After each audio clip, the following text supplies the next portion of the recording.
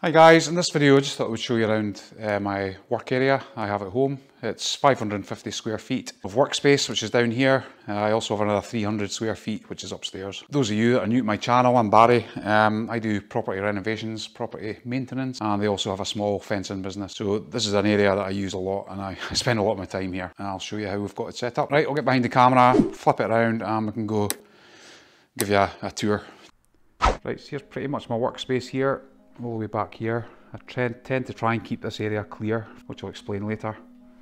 This is just looking out on the front, so we've pretty much got a double garage door here, which is automated. Here's my van, so I can reverse this in at any time, load the van, it's just handy. You know. Small storage area out here. This is all rough sawn pressure treated timber for fencing. It doesn't always stay there, I've got a bit round the side as well. I've got a metal rack round the back, ladder rack round the back, so that's effectively the outside. So I'll do a separate video on my van, how I've got it loaded out, but most of my power tools and everything are in there, so it just gives you a brief overview of how I work. So we'll get into the actual workspace now, and we'll give you a tour. Right, so this is my workspace.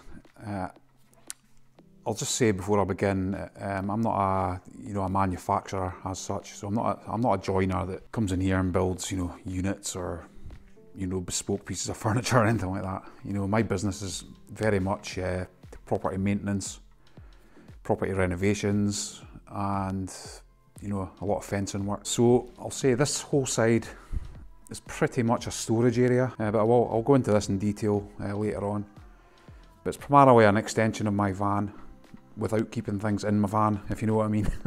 It'll become apparent later on. This is the metal fabrication area. This is a sort of assembly area, if I'm building any timber gates or anything like that. I will use this workbench. This is the floor space I tend to try and keep clear, which is not always easy. This would be my work area. I would set up my miter saw, trestles, things like that. So we'll get into this now. I'll just take you right round as briefly as I can, just to show you the type of things that I carry in here and what I do. So first things first, here is a gate jig. I build a lot of gates, standardised gates, wooden gates. I'll link to a picture here. That's a typical type of gate that I would do, but if you build a jig, it makes the construction process a lot faster, a lot more efficient. So I have this gate here, heater, which is really important here because it's absolutely freezing. There's no heating within this workspace, so that's the only heating I've got, which is a propane heater. I've got a floor mounted drill press here, which again is mainly used with the fabrication side of things. So it's just a Clark floor mounted drill press. It's not bolted to the floor. I find it easier just dragging it out as I need it for longer items, but smaller items I can just drill in there. This is just a portable sort of little bench that I can put things on top, components. It's just plastic, so I can just drag it about quite easily. And behind there is a petrol breaker I use for fencing. It's just kept beside the door, so it's easily loaded into my van. Okay, so I've got a battery charging station here. So most nights before I go out to a job, I'll charge as many batteries as I can, chuck them in my van where I've got the specialist, the mounts for the batteries. I can hold probably about 10 batteries at any one time in my van. One thing I'll mention, I've got a 32 amp supply in here. As I'll come on to shortly, I do a lot of welding work in here, so it's good to have a 32 amp 240 volt supply for the welding machines. Ladder clamps by Rhino. I've got Rhino roof racks on my van, so I can stick, anytime I need ladders, stick the ladders on the top and just clamp them down quickly with those clamps. It saves you using the ratchet straps. Just miscellaneous stuff held on magnets here. A lot of tapes scattered about the workshop because I'm always mislaying tapes. So that's that. I've got a blower here for blowing any dust, cleaning the miter saws. See the sawdust on there, but I normally give them a blow down before I store them. Same with the floor, you can blow it as opposed to sweeping it. Underneath the bench here, we've got the Makita cordless track saw, which is excellent. Under here, I've got the 12-inch miter saw from DeWalt. This is the corded version because it's only used in here. I never really take that out on site. It's just too heavy and to carry about. Most of the tools I use on site, if not all, are cordless. I tend to use cordless tools. This is a 7.5-inch miter saw, which is cordless. So I'll use that with the 6 or 9 amp hour batteries. It's ideal for especially fencing work.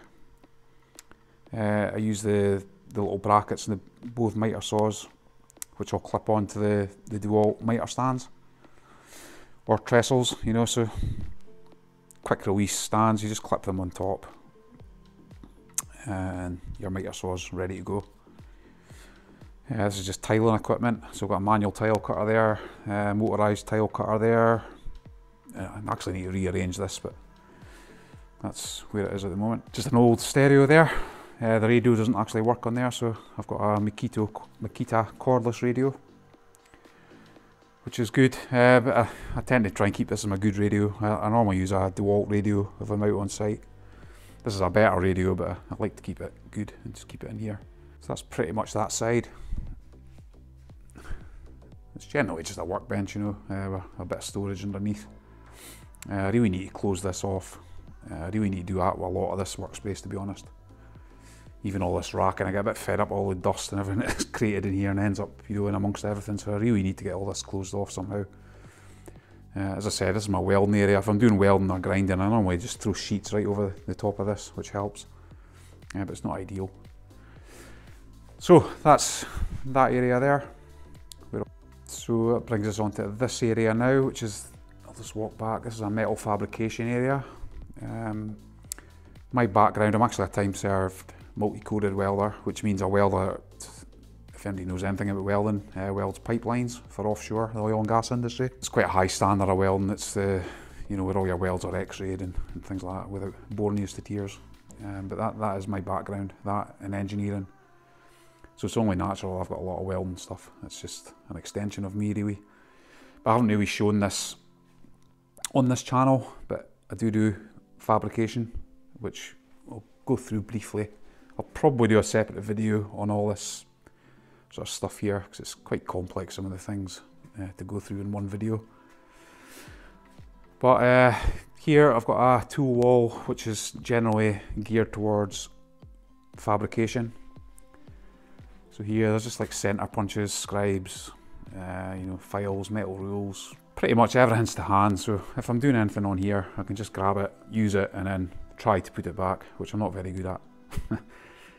Generally, this area will end up in just one big mass of tools over there. I need to really improve on using things and putting them back in their place. Small MIG welder, this is I'll just say Kempe is my preferred make of welding equipment. Got that there, that there. But the reason I stick to Kempe is in the oil industry, that was the machines of choice, or the make of choice in the oil industry. So I'm used to using them, they're really good. So Kempe and Fronius is probably the two makes you would make here in the UK, or using here in the UK. I do have a cheaper MIG welder there, which is a SIP 170, which is good. I'm not a huge fan of MIG welding, it's just point and squirt type stuff. So for a time-served welder, it's not the process of choice. The process of choice is always TIG for me. Yeah, so it's a Kempe Minarc MIG 200, which takes us on to it's a bit of a gimmick screensaver on my Kempe TIG welder. Let's move that. So this is just a water-cooled AC DC TIG welding plant. This is the Master TIG 235, which is single phase, 240 volt, but it's all I need in here. These machines are absolutely brilliant. Again, I'll probably do a separate video on all the features of this, but it's AC DC bottom line, which means you can weld aluminium, steel, stainless, duplex, titanium, you know, any type of material you care to mention. It's just a great all-rounder. So that's my TIG welding setup. This also doubles up as an MMA machine, which is stick welding. So you can use this for stick welding as well. So we've got the stick, TIG, MIG, and MIG. So that's my welding setup. This is my chop saw. So for cutting steel, this is my preferred, you know, tool of choice. This has got the TCT blade on it. So what that means, it's a cold cut chop saw. So when you cut steel with this particular saw, it creates zero sparks, you know, zero heat. Well, not minimal heat, should I say. So you can cut steel with that, you know, and the metal doesn't get hot. and there's no sparks whatsoever, which is ideal in an enclosed space like this. So, you know, working in amongst all this stuff here with sparks flying around is not ideal. So hence the reason I choose particular tools. Probably another bit of equipment is the mag drill. This is a Bore Master mag drill, which we use for boring large diameter holes in steel. Again, I might do another video on that for anybody that's interested, just to show you what you use it for and how you know how it works. You might see that there, that's composite boards for gates. So pretty much you fabricate the metal frame of the gates, whether it be driveway gates or, you know, housing gates, and use the composite boards as opposed to the wooden boards. Okay, so above that area there, I have got a bit of a dodgy roof mounted storage rack, which is probably not the safest in the world. It's just made out of old fencing timber, screwed directly into the joist running across there. Sorry, I've got an LED light here, which I'm going to change these out for LEDs at some point. Anyway, storage rack. It's pretty much just for long lengths of steel. You know, it's light wall tubing, so there's no weight to that at all. Store a lot of copper pipe up there, just longer items. There's my Stabila pole that I use for my laser level. Just some offcuts of wood, things like that. More plumbing pipe up there, that's your waste pipe. Just generally, just keeps it up off the ground, gives us more space down here. I've got more steel here, that's more for an upcoming job. I just take it in to stop it rusting. This is a radius piece of 40mm box section. I have to buy that in. I don't have the capabilities to bend that, so I buy that in ready bent. So it's a 3 metre length, in case anybody's wondering. Anyway, enough of that, enough of the fabrication. As I said, I'll probably do another video on that on its own. So that now brings us down to this sort of storage type area, which we'll go through now.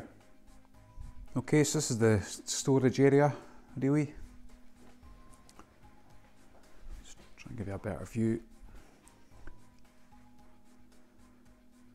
So pretty much the way I work, I think I've explained this in other videos, is I don't particularly load my van, or I don't keep my van very much, you know, full to the brim, you know, with tools and stuff. So what I tend to use, I use a lot of these DeWalt DS, this is the DS400, DS300, the smaller boxes, and obviously all my Vito Pro Pack bags. You can see them all dotted along there, and they're all set out for specific trades. So you can see them all there. So I try to keep everything in sections. So, well, briefly, that's roughly fabrication, a little bit of fencing, bit of joinery work, you know, equipment up there. Router, this is all fencing equipment. This is electrical, this is plumbing and some maintenance stuff there.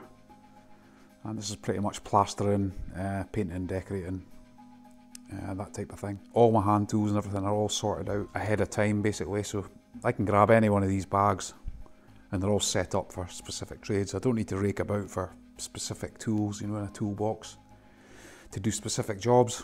If that doesn't make any sense to you guys, if you haven't watched my videos before, I'll put a link there to my Vito Pro Pack playlist, and pretty much within that playlist there's videos on how I set up all these bags and all the different hand tools that I use in those bags. And it's just the most efficient way that I've found of working. Just if you're wondering why this is all lined up like this, hopefully that's explained it. Hopefully. Okay, so here, pretty much fabrication sort of stuff. A couple of bench grinders there, which I take out and use as I need. I don't like them bolted, you know, anywhere specifically. Some ironmongery stuff, the mag drills explained. Just pretty much fabrication, so it's a lot of mag drills, yeah, the drill bits, cobalt drills, stuff like that. A lot of paints for a lot of the metal work that I'm doing, so it's primers and paints, greases, all that type of thing. In this corner, sorry I should have mentioned this before, but this is where my miter saw stand is. So a lot of the time, when I'm doing bigger sort of jobs in here, especially fencing related anyway, I'll take the the miter saw stand out, set it up in the middle of the shop, and do all the cuts and whatever I need. Here are the trestles I use. These are just sacrificial pieces of wood, 4x2 timber on top of the trestles. They come off with 2 screws if I need to, and then I can just clip on the miter saws. So they just clip directly onto these trestles, and also obviously on the miter stand. This is just my track saw track for the Makita track saw. So all that stuff's just tucked away in that area. I also have a bit of ply there, which is about 4 foot by 2 foot wide. It just serves as a portable workbench. So I can set these 2 trestles up, take this bit of plywood out, it's got a handle on it, just chuck it on top of the trestles, then all of a sudden you've got a portable workbench on site. So that's pretty much that area. Up here is just tool belts, overalls, floor cutter. These are just homemade stands for, you know, standing doors up when you're putting hinges in. Stuff like that. Wood glues, P38. That's cat alloy, which I use a lot for wood repairs, wood rot repairs. We've got fence panel clips, so any fence and panel jobs that I'm doing, these are all the different clips that I need. They're in there. Loads of different T-hinges for gates. A few tins of Cuprinol Duxpack, which I use for preserving certain types of fences that I'm doing. Clear preserver, it's a small TP5 maintenance grab bag. It just sits in there. It's normally in the van, to be honest, but I've just put it in here just now. All of these specific boxes. This is a fencing box. This is all my routing stuff here.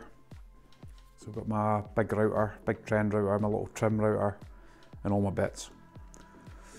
2 chainsaws, another electric breaker, a couple of nail guns, nail gun nails.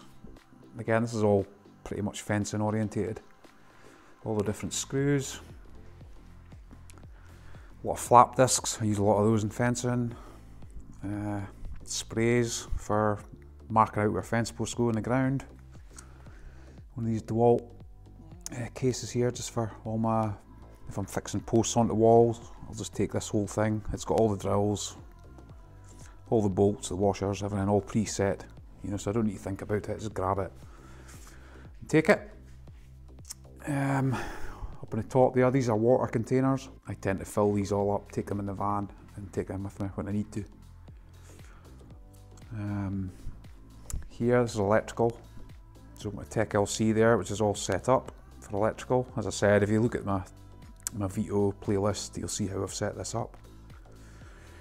All the different cables, sockets, dry lining boxes, switches, all that type of stuff. I've got another Vito, another dual case there with all the different connectors. It's Wago connectors that I use predominantly. I won't take that out, but you'll see what I mean. That's electrical. This is plumbing. This is a bit of plumbing here as well. So I tend to stock a lot of toilet flush valves, and I also stock fill valves. So if you see up there, we've got bottom entry fill valves there, side entry float valves here. Carry them in both 1/2 inch and 3/8, because you do get 2 different sizes. More flush valves there. Yeah, so that's pretty much it. So the reason I do this, the reason that I hold a stock of certain items is basically just to, you know, save going to the hardware stores or, you know, the big outlets or ordering online. It's just a time saver really.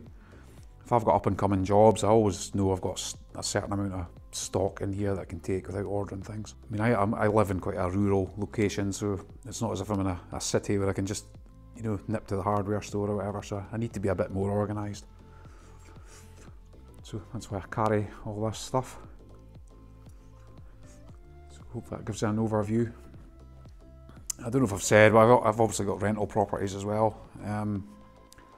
So I do tend to carry, especially plumbing stuff or certain electrical items as well. If anything goes wrong in the property, I'm always on hand. There's an on-hand, you know, landlord, if you like. I can just go in and fix it straight away.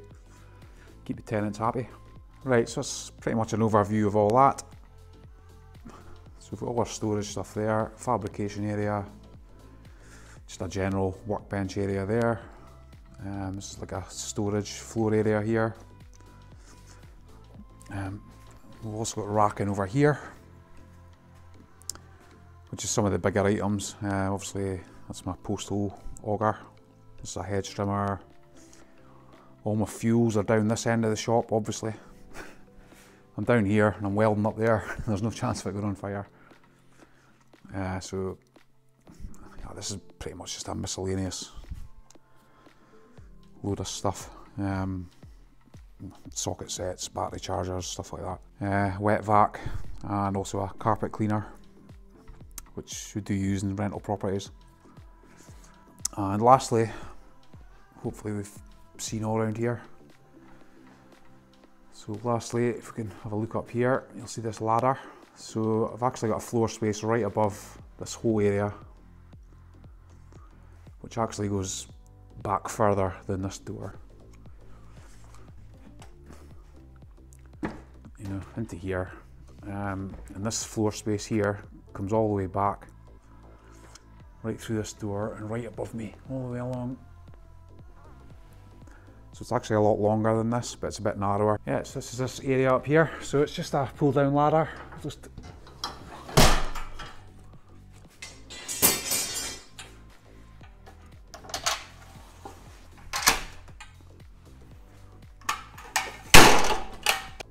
yeah, so that's the ladder there. That takes us up into that space there. I'm actually not going to take it up there, it's an absolute mess. But up there I tend to store like old tiles, paints, some tools that I don't use, things like that. It's just a dumping ground really. So that's it. It is a handy space. Right guys, well thanks for watching. If you liked the video, please give it a thumbs up as always. If you want to subscribe, please subscribe by clicking there, and we'll see you in the next one. Cheers.